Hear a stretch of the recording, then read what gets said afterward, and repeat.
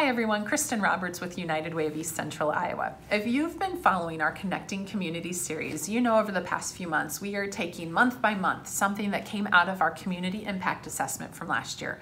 That's when we dove in deep and researched what our community is facing. It wasn't surprising that affordable housing, childcare, safety net services, and access to healthcare came back as the top challenges. And in fact, it actually reassured us because we were already starting to pivot toward that work.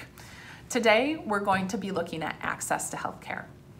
A large component of this topic includes mental health, and it's not surprising when you think about what we've gone through the last 2 years with both the pandemic and the derecho.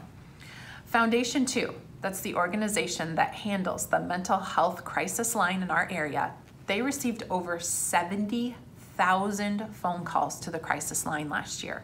That's nearly 3 times more than the year before. What was also a large concern was just the ability to access healthcare, and by that we mean public health insurance. Did you know that public health insurance is not widely accepted by providers within our community, with dental being the leading issue? The research is clear the importance in preventative health in all types of healthcare services. So when 16% of the population across all 5 counties that we serve use public health insurance but can't get the appointments or the preventative appointments, that really just prevents the ability for preventative healthcare, and it ends up making sure that emergencies and other healthcare costs just really start to create a chain reaction. Additionally, if a family even does have health insurance, it's the prohibitive costs of prescriptions and co-pays that they're worried about.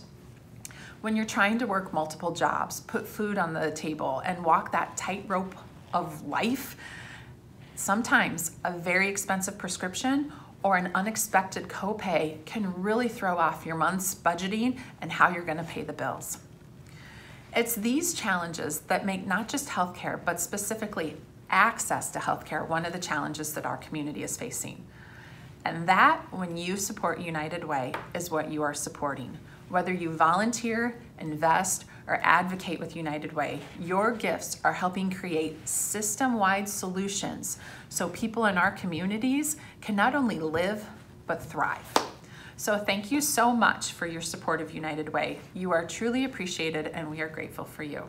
Have a great day and stay well.